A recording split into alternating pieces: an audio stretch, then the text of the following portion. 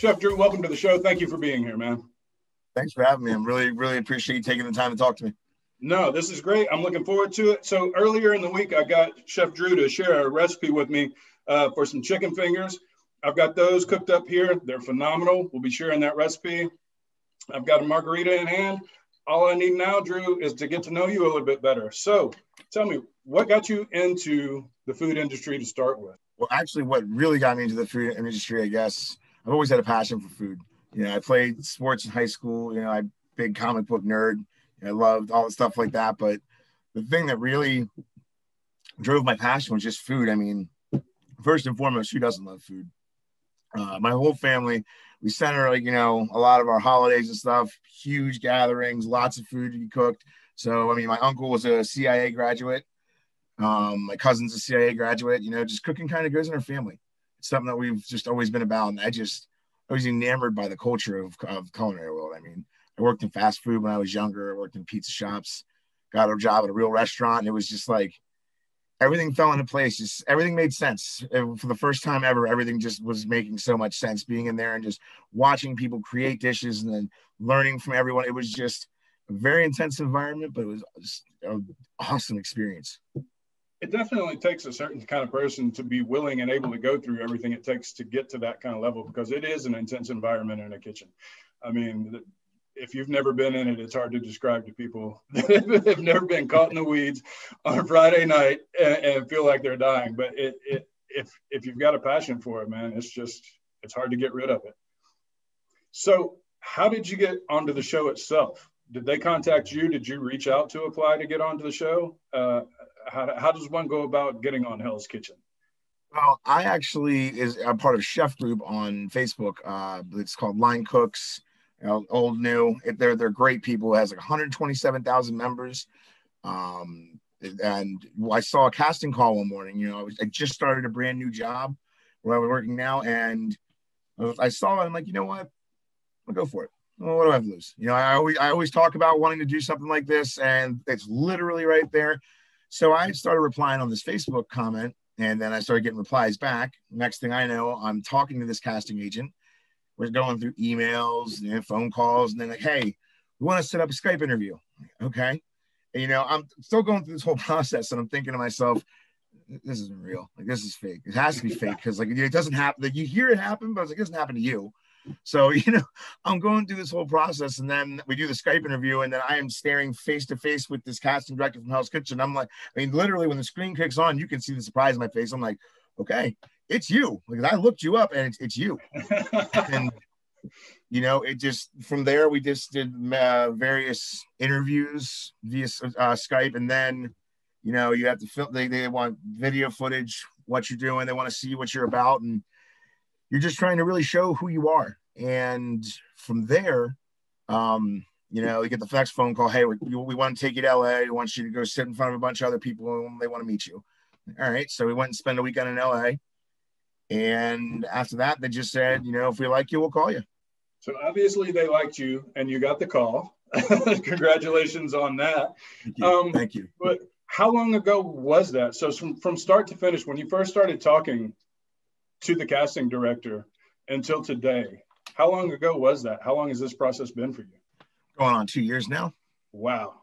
Going on 2 years. Yeah, it's been a long time coming. And when myself, my family, everybody that's involved, been very excited to bring this to the world. So 2 years in the making, and now you're 2 nights away from the premiere. What's going through your head at this point, man? What's the anticipation like at this point for you? I think, I'm very excited about this, to be honest with you. It's been a long time coming, and it's just your opportunity to share with your friends, your family, and everybody across the world what you're about.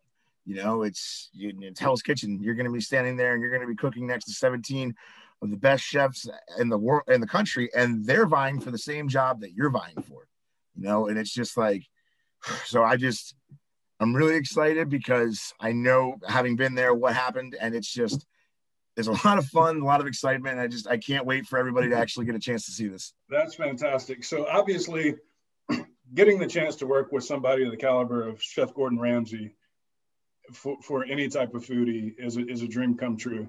He is known, although, to have a temper and to be creative with insults. But it always seems to me that deep down, he genuinely wants to see people succeed and wants to see people do well. After having worked with him at this point, what is your takeaway on Chef Gordon Ramsay? Chef Gordon Ramsay is first and foremost a phenomenal human being. I will be always the loudest person in the room to say that. He's fiery, he's passionate, but the thing is, that's his name going out there in the plate. So he demands perfection. He wants it, and he's going to get it. And, he has a bit of an old school way of doing with it, but I mean, it's a kitchen. You're going to grow up here and get some thick skin, or you're going to get out.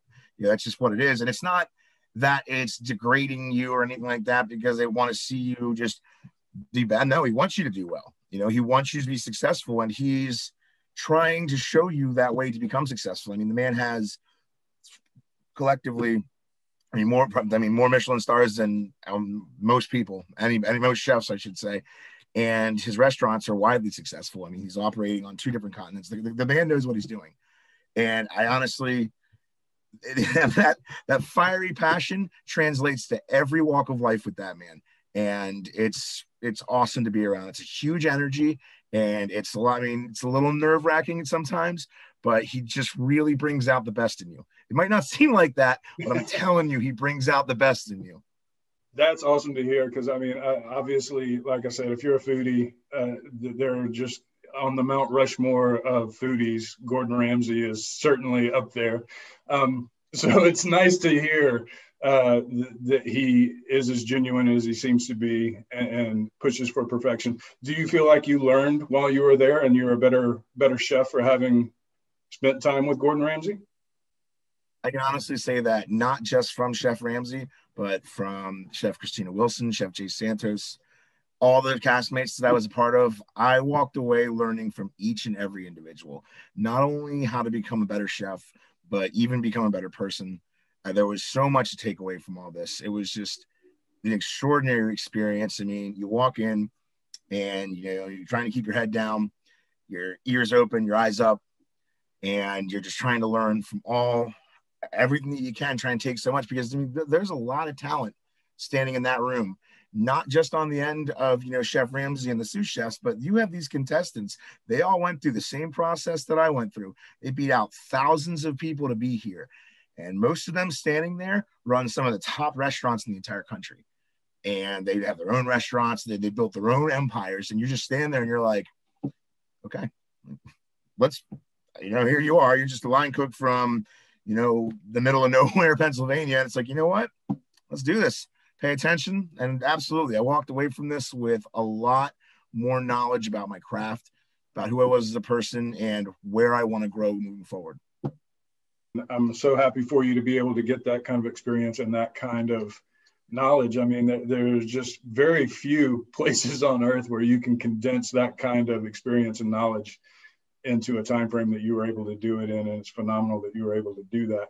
What do you think were some of the most challenging aspects of the competition for you yourself? I mean, there's a lot that goes into it. I mean, things I obviously can't talk about, but I think one of the hardest things was being away from my family, because this is the first time that I've ever actually been away from my children, my fiance. You're in the entire way across the country.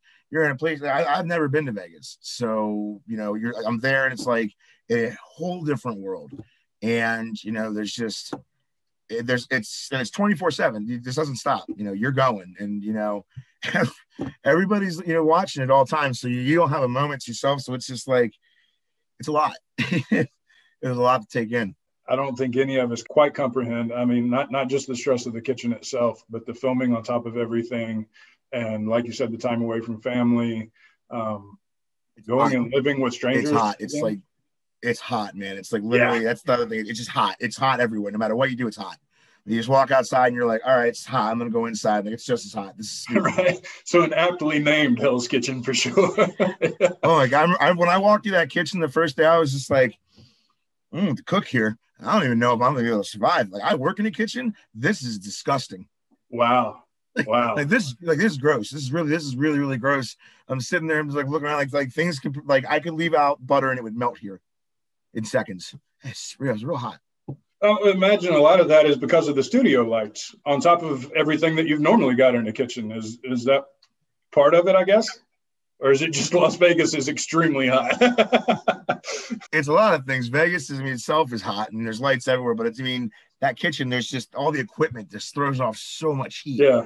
I mean, if you ever seen the show, like you've seen what goes in that kitchen, you have French tops, you have brick pizza ovens, and it's just everything's just emitting so much heat. And you're just standing there like, oh God, you've all your heavy chef stuff on, there's this fire retardant, so it's very heavy. And it's brutal. It's absolutely brutal. So when you're not cooking for a competition and you're in a more comfortable setting for cooking, what is it that you enjoy cooking the most as a chef? It's a really hard question to answer that one because it's just such a broad spectrum of what, it's really a mood thing for me. But I know that my family would tell you that they love my soups the most. Any type of pasta that I make from scratch, obviously, they absolutely love that stuff. But me, I don't. It's really hard to say. Some days, hey, you know what? I think I wanted sandwiches would be something that that's what I think would be what I like to do the most. Then it's like, you know what? I also love doing these center of the plate steaks and seafood and all sorts of other things. So it's difficult to really, because there is so much. There's just so much in cooking, and that's like one of the hardest questions to ever answer. I'm not going to lie to you. It's difficult because there's every chef says the same. Well, I'll pretty much say the same thing. It's what food do you love to cook? All of it really. Deep down, I have a passion for smoking. I love smoked meats. I absolutely love it so much. The farm that I work at right now, Art's Farm, they have the smoker is outstanding. I envy it so bad. It's a huge competition smoker. That thing, there are times in that thing, the amount of weddings we have, that thing's running like weeks straight, 2 weeks straight, no break whatsoever. Thousands of pounds of pork just running through that thing. It's insane. But yeah, barbecue, I guess I could probably be one of the ones I classify as high up on my list. Oh, now see, you're talking to my heart. I spent 20 years in Austin, Texas. I'm in the process of moving back to Austin, Texas. And the whole time I was there, we did competition cook-offs. You talk about a great weekend. No sleep whatsoever. Lots and lots of drinking.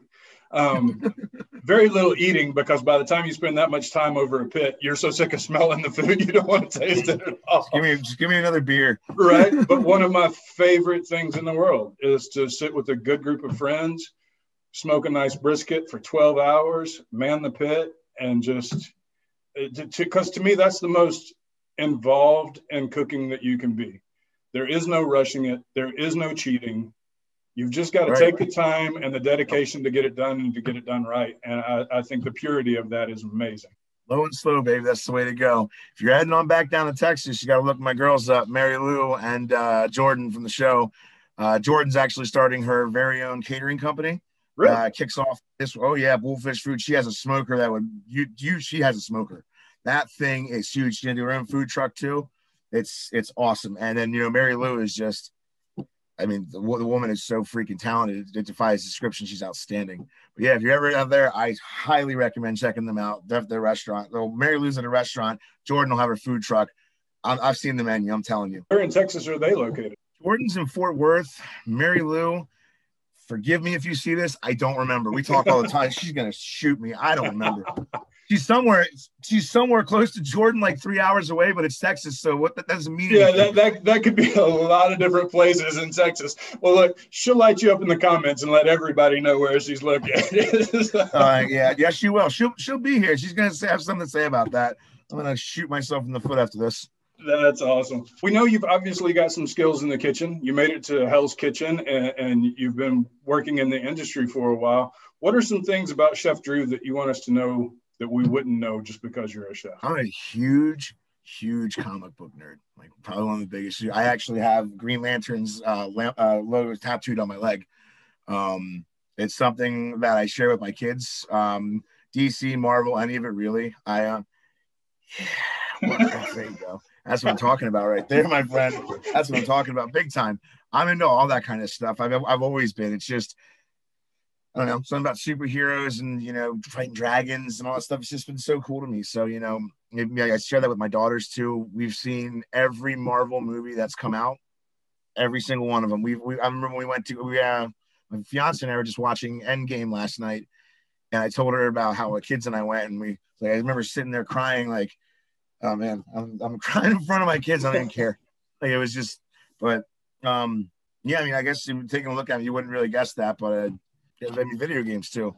Definitely, I game a lot with my kids. I've been into this kind of stuff my whole life myself. It's just, and I don't know about you, but I'm 45, and for me, being able to see it all come onto the big screen finally, and be able to see it the way that it should have been done at this stage in my life is just, it's incredible. It's a treat I never thought I'd have. I agree with that wholeheartedly. I always wish that we lost my father like 5 years ago, and I wish that he would have made it to see at least the event. He saw some of this stuff, but to see where it's progressed now, it's just, like you said, growing up, the comic books, the actual watching the animated shows, watching everything, and you see it translate to the big screen. It's like, oh man, this is like, and then not even that, but just, I'll say this: the casting in Marvel was just outstanding. You know what I mean? You couldn't have, you could not have cast anybody in that entire thing the way they did. I mean, Tony Stark, Robert Downey Jr., you couldn't have got that role any better if you tried. He was born to play that role, and he needed his bad reputation going into it in order to do it right. It was absolutely perfect casting. And it is incredible to see, because I mean, growing up, when I was a kid, I thought Lou Ferrigno as the Hulk was the pinnacle of everything that would ever be comic book. Yeah, I mean, it's the Hulk. And now you see it, and it's just mind blowing. Yeah, so it's interesting to do the Hulk. I think Mark Ruffalo does a decent job, but I'm always going to be partial to Edward Norton. I think Edward Norton's Hulk was like one of my favorites. But don't get me wrong, Lou Ferrigno will always be, it's Lou Ferrigno, man. He's always going to be the top dog, but. Yeah, no, Edward Norton did a great job. I don't think he had as strong a script or a storyline to work with as Mark Ruffalo did. But Ed Norton, in just about anything he's ever done, you'd be hard pressed to say that he did a poor job in anything. That's really true. I don't remember thinking to myself, man, that's a terrible Edward Norton movie. Right? Yeah, just never really things you don't hear often. Right? Exactly. So, Drew, now that we've all become friends and stuff, what's something about Chef Drew that you wouldn't want people to normally know, but you're willing to share with us now that we've gotten comfortable? That's a good way of putting that. Well, I'm just gonna put it out there. There's something that I want anybody to know, and you're gonna have to watch the season to find out, because I can't share that with you. Just know that it's gonna happen. You're gonna have to watch it, because I'm telling you, it's special. It's special. It happened. I'm living with it. You guys are going to see it. There's no hiding it. So I'm telling you have to watch, because when you see it, you're just going to be like, you'll see it in my face too. It's even in my face. I'm just like, oh, it's great. Everybody's going to see this. Everybody. Oh, I can't wait to find out what this is. And so we don't have to wait long. Thursday, January 7th is the premiere night. You having a watch party with family and friends online or anything special to commemorate it? Well, so we're probably going to do the first episode with just my fiance and kids at home. We're still taking precautions. Obviously, the way the world is right now is a little crazy. So we're probably just going to hang out at home, catch the first episode together. We're really excited to watch it. And the kids are going to get a kick out of it too. So we're just going to hang out there, probably do a little a few things here and there online. For the first week, and there's nothing really planned. I know that there are some things in the works for ongoing weeks, that we might actually pop into an old restaurant that I used to work in back home in Harrisburg and, do a watch party. I'm very much grateful for the time that I spent at that restaurant, and, the owner, managers, they're all wonderful people, and they're all still very close friends of mine. So I think we're going to get together just to share a few beers, some good food, and some great times of watching the show. That's fantastic, man. That's fantastic. So look, I know we all have to wait to see how this plays out and everything, but the truth of the matter is, win, lose, or draw, the amount of exposure that you're about to get as a chef, you can't beat it. So what are your plans to capitalize on this? Where do you see yourself in the future? How do we track Chef Drew's progress from this point on? You never know. Maybe I'll end up in Lake Tahoe. But there's a lot that I actually have going on in the works. I'm very involved with the restaurant that I work in now. It's Arts Farm in Lewisburg, and I can't say enough about the people there. They're wonderful owners. My chef that I work under, he's fantastic as well. There are some small projects that I have that going forward. I'm actually finishing up my cookbook. It's been 12 years in the making, and it is something I'm very proud of. I've put a lot of time, a lot of effort into this, a lot of, trial and error through 6 different restaurants. There's a couple of other small projects that I will be sharing throughout the airing of the season as well. Jim, keep track of this on Instagram, probably the best way. I have my Instagram where I really post a lot of what I'm doing and what's going to be happening next. So I will say there's some fun things going to happen. I would stay away. Want to come along for the ride? Come along for the ride. Well, I can tell you, I'm very excited to learn more about this cookbook. And as soon as it comes out, I hope you reach back out to me, and maybe we can talk again with the release of that, and let everybody know when the book is out and what kind of recipes are in it. Because I mean, as a foodie, man, I'm always looking for something new to try and something new to cook. We talked about it. You never get sick of cooking, and you never get tired of trying new stuff. So that'll be a whole nother book. Absolutely. I'm really gonna say yeah, I mean, you're actually the chicken fingers right there. That's something that's going to be in there. I mean, there's a lot of fun stuff there, a lot of cookbooks. They give you the backstory of this and that. I know that I want mine to be a little bit different. There's going to be a little small piece of me in it, but it's mostly about the food. And what's unique is my take on, it's any real recipes. You start with a base. Start with your base and you can build pretty much anything. So from this book, it teaches the ability to make said bases and then translate that into so many different varieties of dishes. You'd be blown away by how much the same things go into certain dishes, and it's very unique. There's going to be lots of different sandwiches, finger foods, nice fine dining type style, center of the plate stuff, but it's something that you'll want to have in your kitchen. The recipes are tried and true. And I can't give away the theme yet, but the theme I think I'm actually most excited about, just because the name it just fits so perfectly. I think everybody, once they see it, they're gonna be like, yeah, I need that in my kitchen. Look at that, just tease after tease after tease, teasing the Hell's Kitchen season, teasing the name of the book. I love it. You're gonna have to join me again. Let us know about the cookbook. Good luck this season, Drew. I hope you go far and well into it, and we'll all be watching. Thank you for joining me. Y'all have a good night. Get out there and spread the love. Thanks for having me. I really appreciate it.